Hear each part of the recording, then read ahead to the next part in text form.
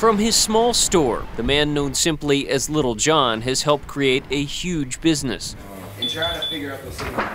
Watches, diamonds, and a promise to pay cash for gold during the nation's recession has helped John Tan grow his jewelry business exponentially in just 7 years. We're like any other company, only you get to see more of us because of that commercial. Gives you some insight, gets them to walk through the door.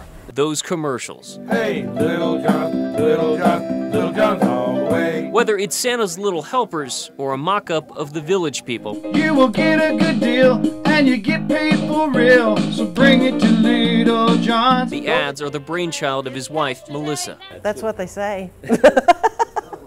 We're going to Little John's to sell a bling bling. She not only writes the jingles, she plays piano in them as well. I'll go home and I'll pray about it.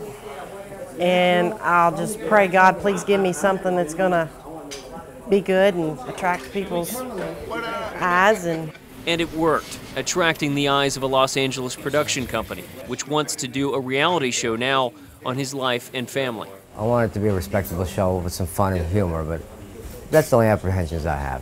What's ironic is that the new potential reality star, known for his zany commercials, didn't want to do TV ads in the first place. It's my wife's doing. I'm just a jeweler, and I didn't want to run any advertising. I was used to people bringing me customers.